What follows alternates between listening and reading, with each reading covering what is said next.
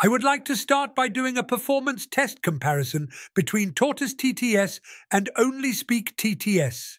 Let's start with this command that I would use in Tortoise to generate audio. This will generate one output file with the standard preset. Skipping ahead 35 seconds, it has started the process of generating auto-regressive samples. On the right side of the progress bar is the timer of how long it is taking. Let's skip ahead. It is about to finish the auto-regressive samples. That part took 43 seconds. Let's skip ahead to where it finishes. It has finished. It took 43 plus 6 plus 10 seconds, which according to calc.exe is 59 seconds. Add to it the 35 seconds before it started, makes it 94 seconds total. If my math is wrong, blame calc.exe. Let's listen to the output. I love ducks. Now let's run the same test with OnlySpeakTTS. On the right is the client where I will enter the prompt and voice, and on the left is the server which will generate the voice. It has finished generating. It will autoplay the voice. I love ducks. So it took 2 seconds to generate the voice and a few seconds of processing before it played the voice. Let's do one more test, this time with much longer prompt. I'm going to copy-paste this text. First, let's try it in Tortoise. I'm going to replace the previous text with this one. It took 35 seconds again before starting the auto-regressive samples. It has finished. It took 4 minutes 55 seconds plus 6 seconds plus 1 minute 1 second. According to calc.exe, that is 362 seconds, plus 35 equals 397 seconds. Let's listen. Made slight modifications to the Tortoise API, provided 3 additional scripts to make using Tortoise easier. Less focus on cloning makes speech generation much faster by default. Now let's try with OnlySpeakTTS. With OnlySpeakTTS, it generates a new audio output file for each sentence, and this prompt has 2 sentences, so we should have 2 outputs getting generated.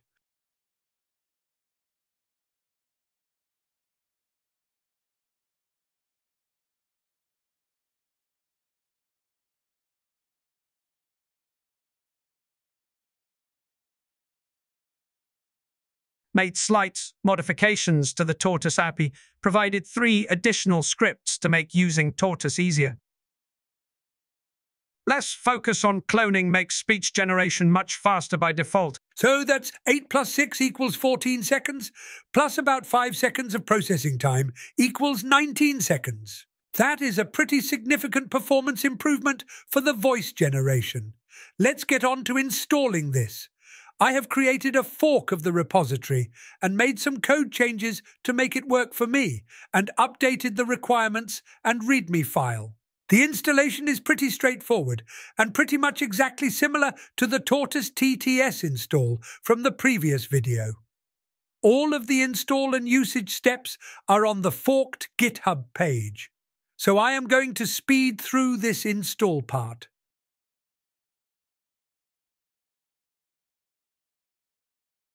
Once you install the requirements, the install is complete. We now just need to create the Voices folder mentioned here on step 5. I am going to go into that mentioned folder and create a new folder called Voices.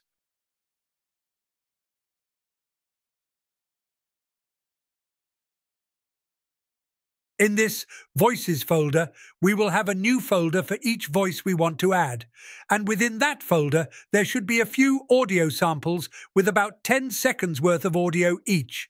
I am just going to copy the folder I made in the previous video for Tortoise into this folder.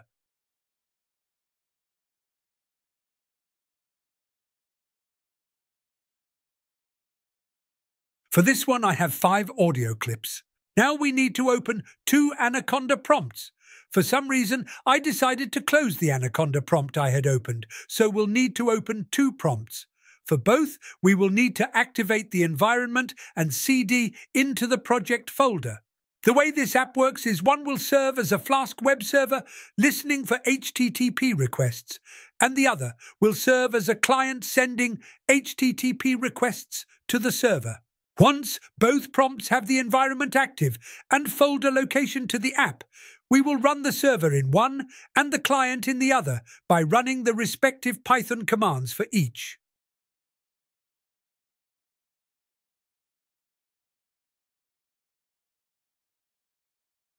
The client will immediately say M, which stands for message. We must wait for the server to finish starting before issuing commands on the client.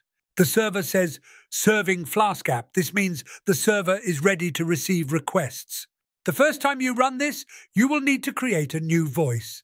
Start by using the command called new voice, in all caps, within the two bracket caret symbols. It will ask you for the name. Use the same name as the folder name with the audio files we created earlier. For the preset, I will use standard and the suggested default for temp. Same for the rate. You can try experimenting with these settings to see what gives you the best results. Now the server says generating voice. And now it's done. Let's enter a message to hear how this voice sounds. I will enter something about ducks. It asks you for the voice name for each message, each time.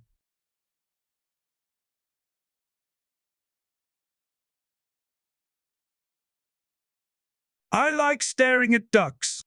If you don't like the voice that was generated, you can run the command redo in all caps within the caret brackets. That will regenerate the voice using the same setting provided. It will likely be similar, but should be slightly different. You can keep doing this until it generates a voice you like.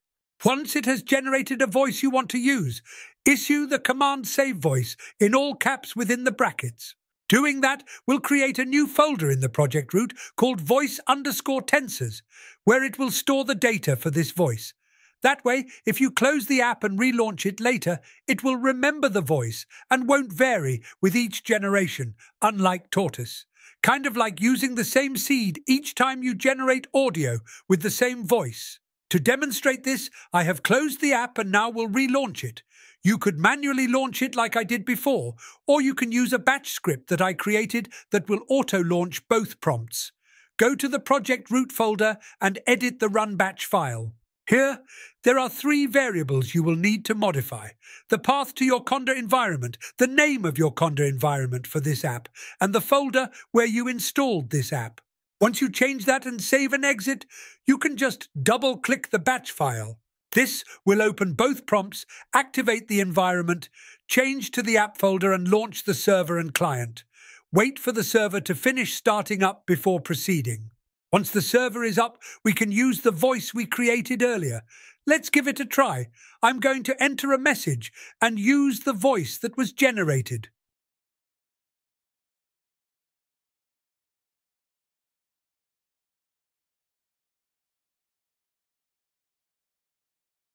I like staring at ducks.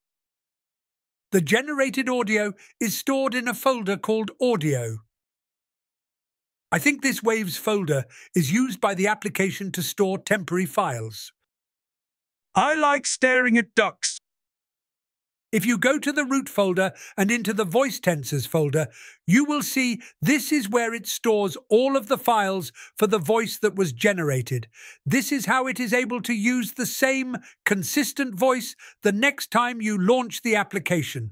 As another test, I'm going to close the app and delete this folder and paste in a folder with a voice I generated earlier. It is similar but sounded a little different. Once you have a voice you like, you can create a backup of that voice. And this way, you can swap it in and out easily. Or I'm going to rerun the app and generate some more audio, just for fun.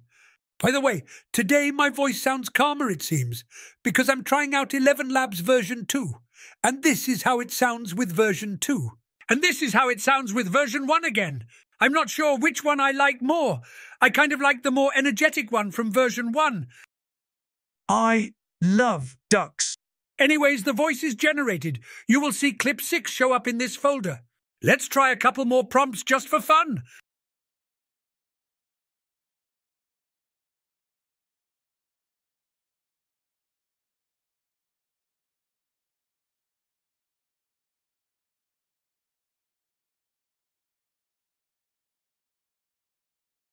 I spend my free time staring at ducks.